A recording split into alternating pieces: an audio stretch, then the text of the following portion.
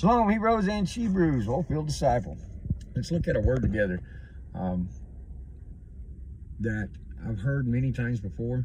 And it's come up again today, and so I wanted to hit on this. This is what's wrong with me? I don't hear God. I don't feel God. I don't see God. I don't feel spiritual. My armor is I feel stripped of all my armor, my spiritual armor. What have I done wrong? Is something wrong with me? So on and so forth. And I'm sure all of us has felt that at some time and point. And if not, you will. And I guarantee it. You will feel like, wait a minute, where's God? And so the first basic thing that we have to get in our hearts and get in our mind, and I mean without fail, is to know that this word is 100% infallible, true word of God. That even though I'm reading it in the English translation, it hasn't lost anything. Now, that requires us to go do word studies and make sure that we're getting these English words correctly. And I've got teachings on that. You can go look at that. But anyway, so let's look at Ephesians 6:10 through 20 real quick here. And then I'm going to flip the camera around and we'll speak on this a minute. And maybe this will help someone out there who may be struggling with that. You know, I know whenever I bring a message to the congregation, sometimes it'll put me up on a spiritual high, like, man, I'm ready to go and save and conquer the world. And then by that night, I can't hardly get out of bed. Literally, I feel physically drained sometimes. And so, you know, and it's even been so bad where, like, the next morning I'll get up and I'll be like, where's God? I don't feel that. And so as this has went on over the past, you know, since I've been teaching and pastoring, having those highs, the spiritual highs, and then the spiritual lows, I've realized that if the Spirit kept me up here this high all the time, man, it'd be like revving your engine up to the red line and holding it there. It's gonna blow. And so the Spirit he can bring us up, but he has to let us come back down. And when we come back down, that's when we feel that that loss of the Spirit. And so we just have to understand and remember one thing. Jesus said, I'll never leave you nor forsake you. I will be with you always until the end. There's several scriptures that confirm that. When we read the scriptures, we have to understand that this is a reliable source of documents written by eyewitnesses in the lifetime of other eyewitnesses for the New Testament. And even the Old Testament. And so, and when you look at the Old Testament, the amount of writings that have been found that date hundreds of years apart, thousands of miles apart from one another, they coincide with one another without fail. There's more documents on Scripture that has been found than any other writings put together. And so when we start to begin to realize this, that although I read the King James, or I'm reading the scriptures, or I don't really like it, but I'm not going to tell people not to read it. The NIV, I don't care for it, but if that's what the Spirit leads you, I'm not going to tell you not to read that one. It would be good for you, and you would feel more power out of the Word if you could work yourself into the King James, at least. ESV is not bad. It's got the wording I don't really jive with. But anyway, all of those translations all stem back and come from the Greek Septuagint, is where they're translated from. It's not like the King James 1611 translated the King James from the King James 1611. No, they went back to the Septuagint. They didn't translate the NIV from the King James. They went back to the Greek Septuagint. They just used different words, the words that we understand in this culture today. And so, make no mistake, these writings that we have today in English or French or whatever language we have today that we speak fluently in, the translation of the Bible we read is not a translation of a translation of a translation of a translation of a translation. No, it goes back to the Greek Septuagint. And so, in the Greek Septuagint came from Alexander. And Alexander wanted the Hebrew book in his library. He was a very passionate man about history and warfare, and so he wanted it. He wanted the Hebrew Bible translated from Hebrew to Greek, and that's where we get the Greek Septuagint. Now, it'd take me a long time to go through all that, so go check me out. I mean, you're welcome to do so. Let's read Ephesians 6:10 through 20. For the rest, my brothers, be strong in the Master and in the mightiness of his strength.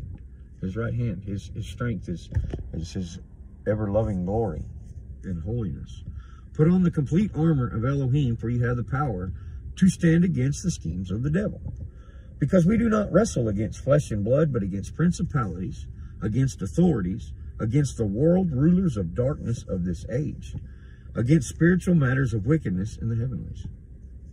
Because of this, take up the whole armor of Elohim, so that you have the power to withstand in the wicked day, and having done all, to stand. All right, so how do we take up how do we take up this spiritual armor? Well, let's check it out. Very first one. Stand then, all right, stand firm, not backing down. Stand then, having girded your waist with truth. Your waist is where your guts are, that gut feeling you get, that understanding. Gird your waist with truth. Truth, that this word is true, and it's not going to lie to you. It's not going to let you down. Your emotions, your intellect, your feelings, all that will let you down. I guarantee it. This word will never fail you, never let you down. But it will not help you if you haven't got it in your psyche that this word is 100% true, and it comes straight from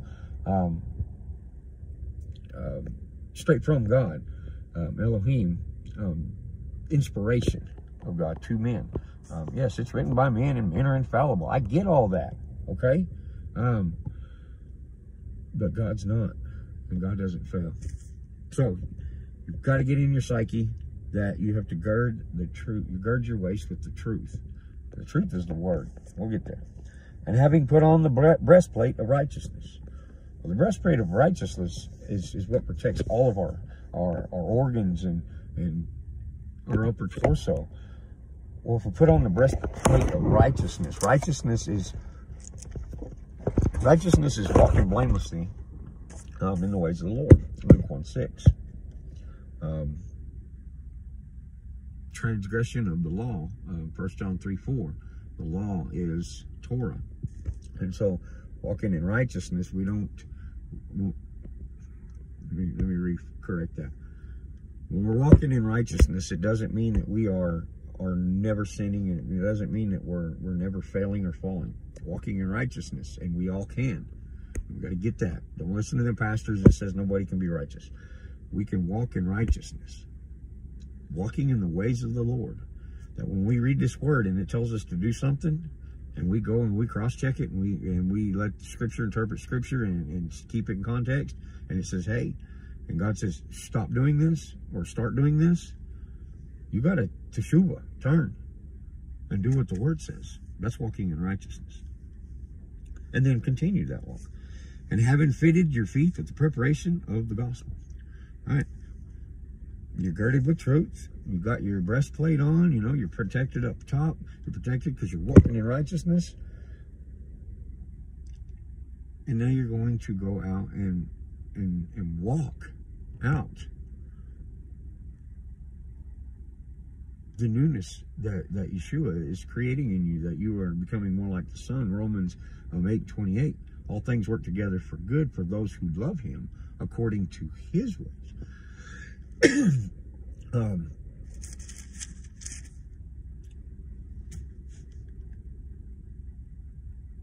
No, I can't. Hang on, I lost it. Romans. Give me 1 second. Second part of that, Romans 8:29, 30. Sorry, y'all. I usually have that one pretty well memorized. Okay, verse 29. Because those whom he knew beforehand, he ordained beforehand to be conformed to the likeness of his Son, for him to be the firstborn among many brothers. That he has ordained us to be conformed to the likeness of his Son. And so that fitting our feet with the preparation of the gospel, yeah, it can be preaching and teaching, but it can just go out and be, walking in that newness of spirit. Above all, taking up the shield of belief or faith, which you shall have power to quench all burning arrows of the wicked one. All right, Ephesians 2:8. I'm saved by grace through faith.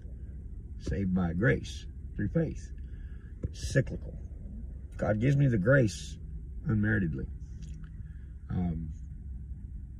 My faith is built up by trusting in this word more and more and more.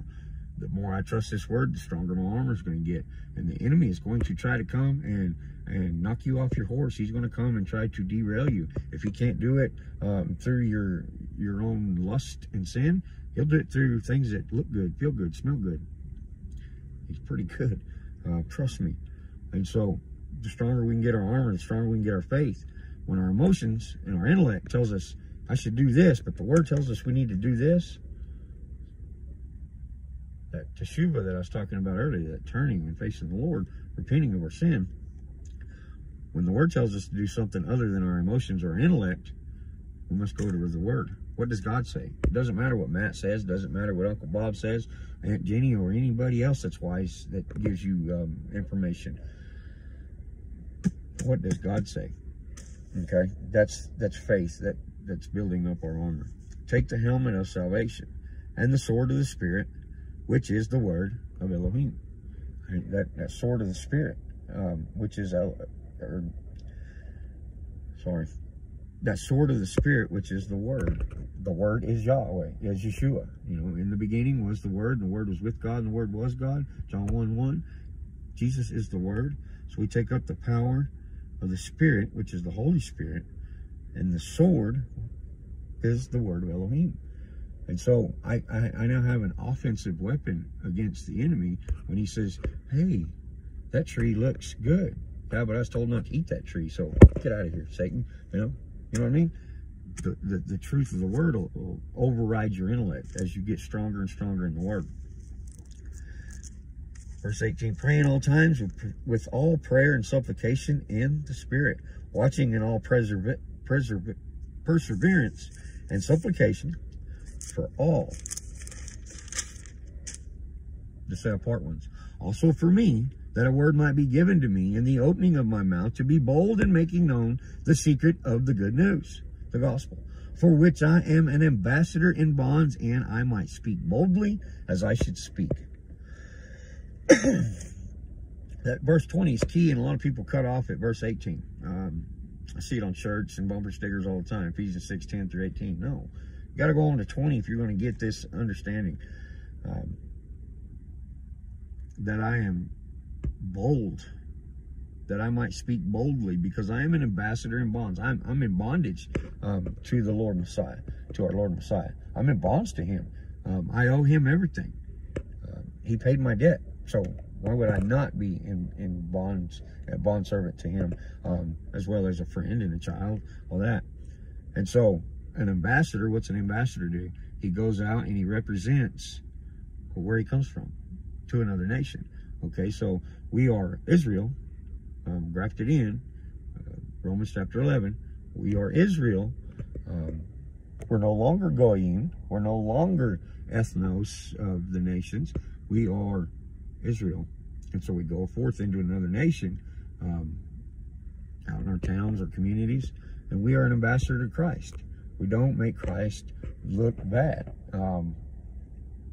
We represent Messiah, back like it says in Romans 8:29, that we become conformed to the likeness of his Son, because he ordained it beforehand, before the world ever was. That he ordained me before I was born to go through a walk on this earth and become formed more and more like his Son every day. And it's a walk. It's not a, well, I got it now. I read my Bible once. I'm good. No, that's not going to cut it, y'all.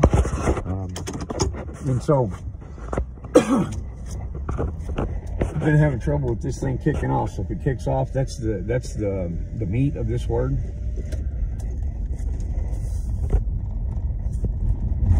I push hard as a pastor to study this word diligently and trust this word without fail. That if Jesus says he will send the Comforter to us, and he did, I trust that. He sent it to me, he sent it to you, and everyone else that is on. That's another teaching. He sent the Holy Spirit as the Comforter. He said he would, I believe it. Okay? He said he'll never leave us nor forsake us. He said he would, I believe it. He said, I am Yahweh Sabaoth. I change not. Yahweh Sabaoth. I am God of hosts. I never change. Don't let no one lie to you. He didn't change anything when the new covenant came. If he did, that's a liar. Malachi's a liar, and we got to throw Malachi out of the Bible. So, see what happens whenever we don't understand all the verses? We can get all twisted up, you know. Remember that we cannot operate solely on our emotions or even our intellect, but we must operate by understanding and having the knowledge of the word of truth, and in that the Holy Spirit will give us wisdom as to when, where, and how this word will minister to us at any given moment. And it's okay to have a spiritual low. I've went into a spiritual low for weeks at a time. And it sucks. I know. Because you're thinking, you know, maybe I misread something, and maybe I missed the mark. Maybe I just missed what God had told me, and I never was really saved, and maybe I really never have heard God. And you know, your old mind gets to playing games up there. Before you know it, you're ready to just throw all your Bibles away and enjoy the last bit of life you got here, because you know that's it. I've been there, you know, after preaching a sermon that brought people to their knees. And so I understand spiritual low.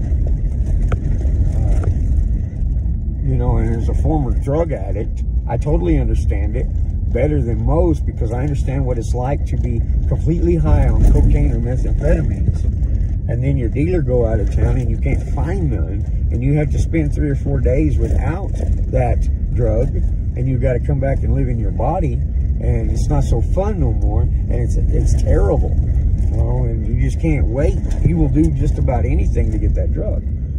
Well, so I understand the spiritual highs and lows, but the difference is that drug leaves your body, completely leaves you and fails you, because it was a false high to begin with, temporary, whereas the Spirit does not leave you. It's just like being in a concert. Everybody's shouting and screaming, and your ears get accustomed to that, and you walk into somewhere quiet, everything seems extremely loud. Everything is like, what?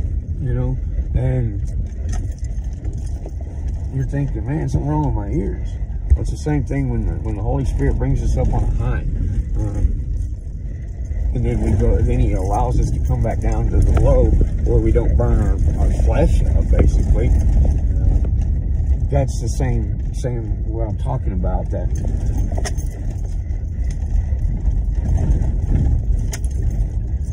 being back in the real world, it almost feels like, it's like, man, I don't want to come back here. And one day when we go to glory, we'll wonder why we fought so hard to stay alive here. You know? And it's kind of like Paul said, it would be better that I go and be with the Master now, but for your sakes, I'll stick around and teach a little longer. You know, that's why we stay here in this earth, this world. That we are not of this world, but we're passing through. But we have a purpose that we need to fulfill. That Yahweh also ordained us to fulfill. Make sense? Trust in the Word. Trust in the Word. Trust in the Word. Trust in the Word. And when you're done trusting in the Word, trust in the Word. It will not fail you. It is not a stepped on translation after translation of translations of translations. It is God. Isaiah 55, 8 through 12, God says that my ways are not his ways, and my thoughts are not his thoughts. But his word will go forth and do what I sent it to do. And it will not return unto him void. Right? The word did not return unto him void. He sent the word. What's the word? Yeshua. Yeshua did not die in vain on that cross. If you believe he went to the cross, and you believe he died, spent 3 days in the grave and rose again, and then went to the Father, if you believe that, believe the rest of what he said. Because if you can believe that, that's pretty outlandish, because he shouldn't ever been to begin with, because he was born from a virgin. So if you can believe that, the rest of it should be pretty easy to believe. Because, I mean, come on. You want me to believe that this guy here was born from a woman that never knew a man, just out of thin air. He began growing in her stomach. He popped out, started teaching the Pharisees at a very young age, started his ministry and went across the land angering everybody because the truth seems to break through your ears, and then they crucify the dude. He dies. 3 days later, he's walking around talking to them. It's all good, y'all. And then he leaves and goes to the right hand of the Father. If you can believe that, there's nothing else in this Bible written that is that outlandish. Steven Spielberg, Robert Zemeckis, all of those could get together and they could not write this script if they tried. There would be fallibilities in there. There would be failures in their script.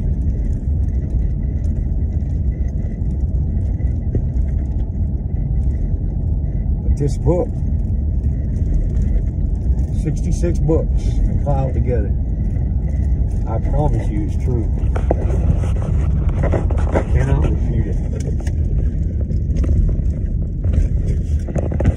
Anybody that does use lame excuses and pseudoscience and false narratives to prove their point, they have nothing concrete or substantial to stand on when it comes to trying to refute the validity of the Bible.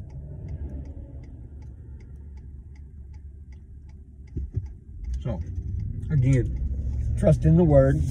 Trust in the Word. You can't trust in the Word.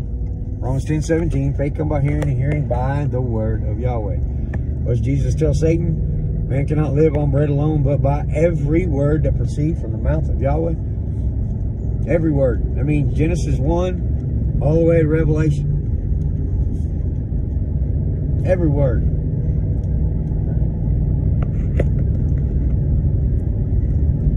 It is the word which will sustain us. Everything else is temporary. We have to look at it that way, that there are temporary things and there are eternal things. Everything of the Spirit and God is eternal. Everything else is temporary. Our emotions, our intellect, our thoughts, our motives, our morals, those are all temporary because we're flesh and we're sinful, and all of that must go away. The incorruptible cannot enter into the kingdom, but it must be changed. Or the corruptible cannot enter into the kingdom, but it must be changed to the incorruptible. And who's going to do that? Yeshua. At the last trumpet call.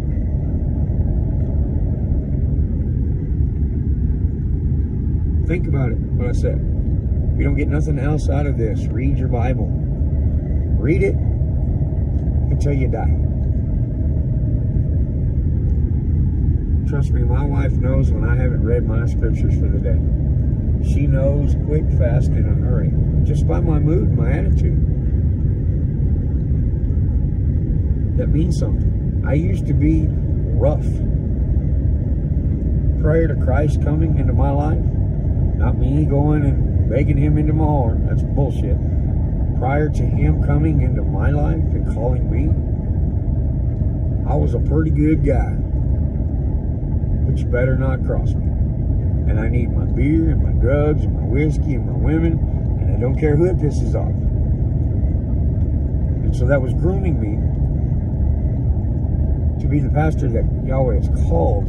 But now I don't care who I piss off when I tell you the truth.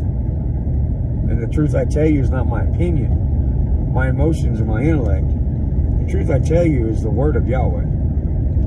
I just elaborate a little bit so we can have inspiration and a desire to go and look it up for yourself.